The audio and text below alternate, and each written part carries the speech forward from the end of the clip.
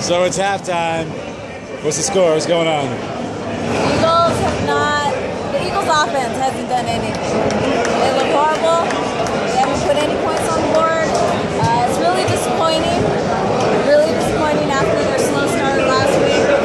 I expected better. So how do we turn it around?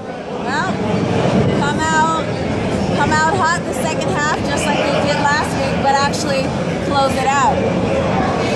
Execute. Catch that ball when it's bouncing off your fingertips, man. Yeah, you know, I don't think Jordan Matthews was targeted after that first play. He did the exact same thing, bounced off his fingers. That wasn't a good sign right off the bat. I think we need to go back to him, though. He can get open in man coverage. This spot right here is a huge down. Yeah?